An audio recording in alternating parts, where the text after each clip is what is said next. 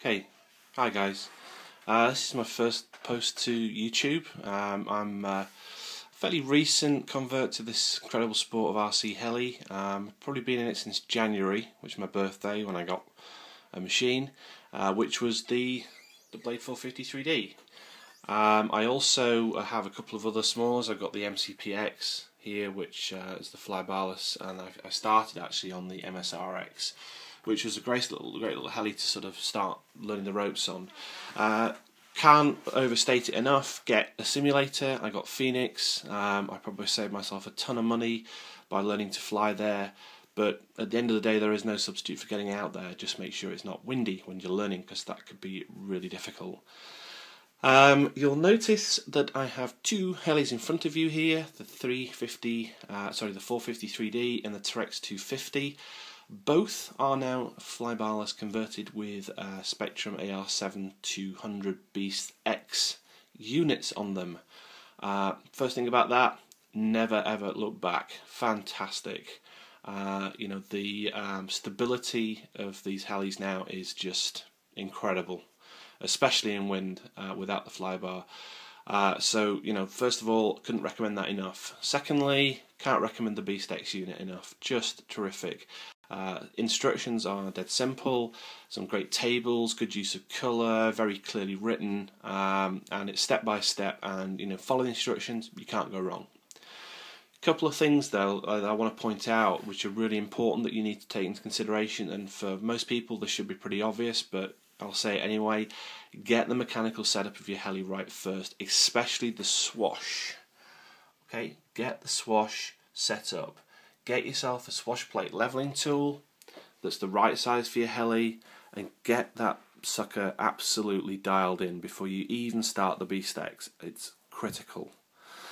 And get your blades lined up at 0 degree pitch as well. That's really important when the swash is level. Use a digital pitch gauge, which is what I've got, because the readout is really accurate. You can do it with an ordinary one, but frankly the digital is just, I bought one of those recently, and that's one of the best things I've ever bought, to be honest, so get one of those. Setting up was easier on the big heli. In fact, I went through the steps right the way through, and just nailed it first time out, which was just brilliant. I had more difficulty on the T-Rex despite not nailing it on the mechanical setup. Suspicion is that the whole thing is so much more smaller scale that the tolerances are less, so the scope for you to get it right is minimised. After going through up to step J, which is the difficult one, which is where you have to get this 6 degrees pitch and the blue light on the bottom of the BX. There's a, if you look at the bottom of the unit, it's not switched on, but effectively what you get here is a light that appears when you reach 6 degrees of pitch, which is supposed to be the optimal setup. I think the key word here is optimal. The manual does talk about getting the blue light. Bear in mind the blue light is optimal. Now on the 450 3D, I nailed it straight away. 6 degrees, blue light on, next step, job done. Took the heli out, flew it, and it was just out, perfect. First flight, no problem. The T-Rex 250 was difficult. Couldn't get the blue light. I just did everything on the linkages, on between the blades and the swash and the servos.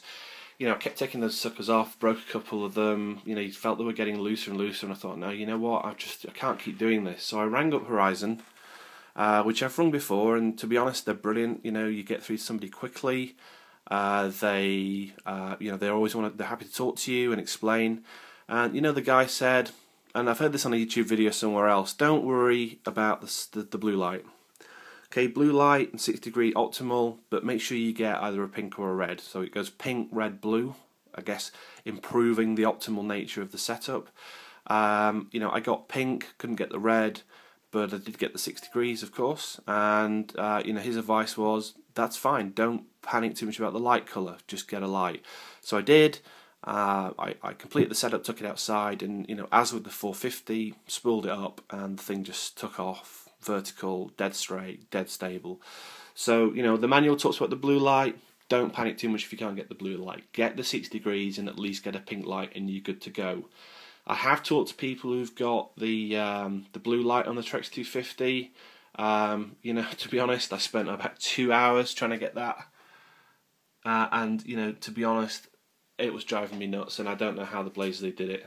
It could be they've got a different sort of head setup. I've got the Align 3G set. Oh, incidentally, on the blade, I've got the kit, the Horizon Hobby fly-by-wire conversion kit for the 450. So there you go. So infamous step J, not as infamous as you think. Don't panic about the blue light, as I said. Get the pink or the red, and you will be good to go. The key is the 6 degrees. And as I said at the beginning, mechanical setup before you even touch the B-stakes. Get that dialed in. You shouldn't have any problems. Good luck. Appreciate any comments on my first posting. I'll post others as we go through and as I develop with this hobby. Have fun flying, guys. Bye.